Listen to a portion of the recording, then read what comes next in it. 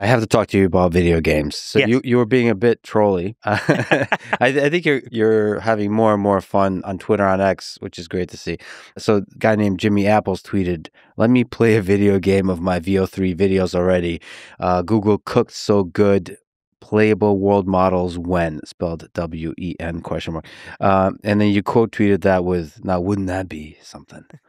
So how hard is it to build game worlds with AI? Maybe can you look out into the future of video games, Mm. 5, 10 years out? Mm. What do you think that looks like?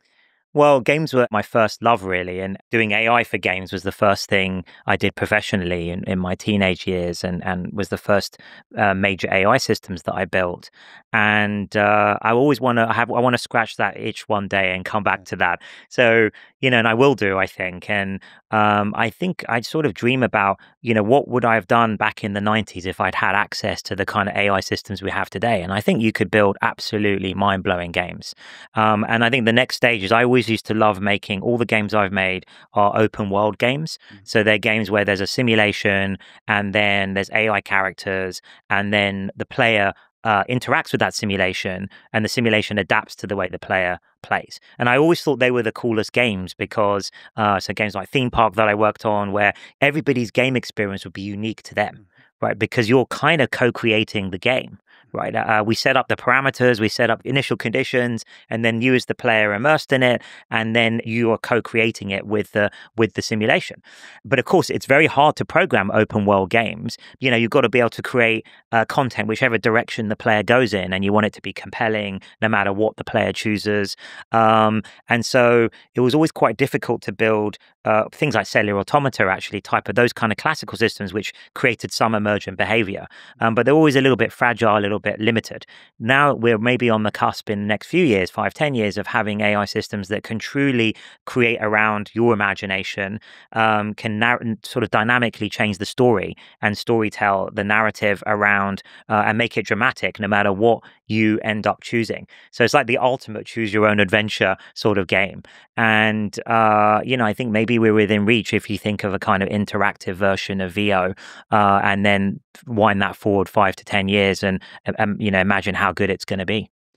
Yeah, so you said a lot of super interesting stuff there. So one, the open world built into that is a deep personalization, the way you've described it. So it's not just that it's open world, like you can open any door and there'll be something there.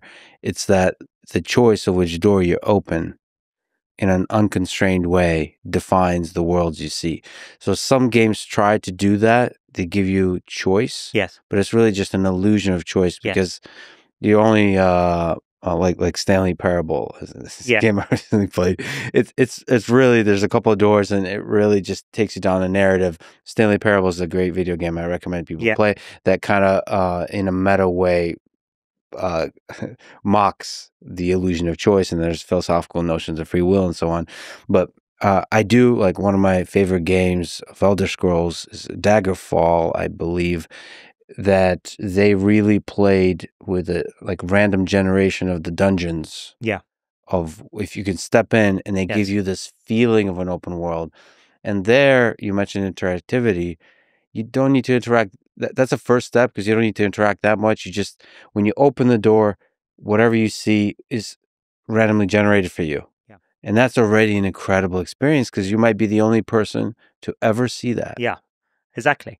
And so, but what you'd like is a little bit better than sort of a random generation, right? So you'd like, and also better than a simple A/B hard-coded choice, right? That's not really open world, right? As you say, it's just giving you the illusion of choice. What you want to be able to do is potentially anything in that game environment.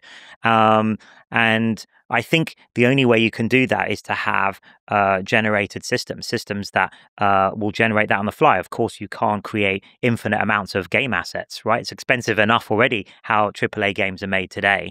And that was obvious to us back in the 90s when I was working on all these games. I think maybe Black and White was the game that I worked on, early stages of that had still probably the best AI, learning AI in it. It was an early reinforcement learning system that you were looking after this mythical creature and growing it and nurturing it, and depending how you treated it, it would treat the villagers in that world in the same way. So if you were mean to it, it would be mean. If you were good, it would be protective. And so it was really a reflection of the way you played it. So actually all of I've been working on sort of simulations and AI through the medium of games at the beginning of my career. And really the whole of what I do today is still a follow-on from those early, more hard-coded ways of doing the AI to now, fully general learning systems that are trying to achieve the same thing. Yeah, it's been interesting, hilarious, and fun to watch you and Elon obviously itching to create games because you're both gamers. And one of the sad aspects of your incredible success in so many domains of science, like serious adult stuff, Yeah. that you might not have time to really create a game. You might end up creating the tooling that others would create the game, and you have to watch Exactly.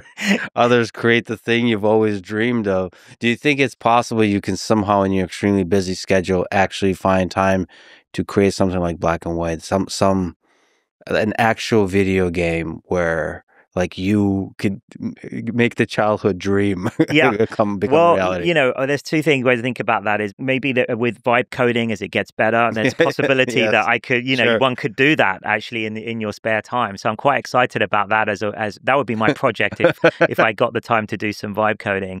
I'm actually itching to do that. And then the other thing is, maybe it's a sabbatical after AGI has been safely stewarded into the world and delivered into the world. That, and then working on my physics theory, as we talked about at the beginning. Those would be the two my two post AGI projects. Let's call it that way. I would love to see which The ultimate game. post AGI which you choose, solving the problem that some of the smartest people in human history contended with, so P equals NP, or creating a cool video game. Yeah. Well, but in my world they'd be related because it would Sure. be an open world simulated game, as realistic as possible. So what is the universe? That's speaking to the same question, right? And P equals NP. I think all these things are related, at least in my mind. I mean, in a really serious way, it's like video games sometimes are looked down upon as just this fun side activity, but especially as AI does more and more of the difficult, boring tasks, something we in modern world call work. Video games is the thing in which we may find meaning, in which we may find like what to do with our time. You could create incredibly rich, meaningful experiences. Like that's what human life is. And then in video games, you can create more sophisticated, more diverse ways of living, Yeah. right? I That's the think whole so. idea. I mean, those of us who love games, and I still do, um it's almost can let your imagination run wild, right? Like I used to love games, and working on games so much because it's the fusion, especially in the 90s and early 2000s, the sort of golden era, maybe the 80s of the games industry, and it was all being discovered. New genres were being discovered. We weren't just making games; we felt we were creating a new entertainment medium that never existed before, especially with these open world games and simulation games where you as the player were co-creating the story. There's no other media, entertainment media, where you do that, where you as the audience actually co-create the story.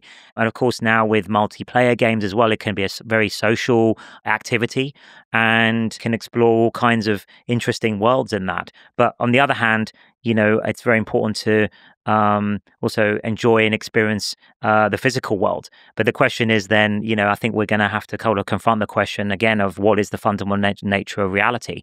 What is going to be the difference between these increasingly realistic simulations and multiplayer ones and emergent, and what we do in the real world? Yeah, there's clearly a huge amount of value to experiencing the real world, nature. There's also a huge amount of value in experiencing other humans directly in person, the way we're sitting here today. Yes. But we need to really scientifically, rigorously answer the question why. Yeah. And Exactly. which aspect of that can be mapped Yeah. into the virtual world. Exactly. So it's not enough to say, yeah, you should go touch grass and hang out in nature. It's like, why exactly is that valuable? Yes. And I guess that's maybe the thing that's been haunting me, obsessing me from the beginning of my career. If you think about all the different things I've done, they're all related in that way. This simulation, nature of reality, and what is the bounds of, what can be modeled. Sorry for the ridiculous question, but so far, what is the greatest video game of all time? What's up there? What Well, makes my it? favorite one of all time is Civilization. I have to say that was the Civilization 1 and Civilization 2, my favorite games of all time.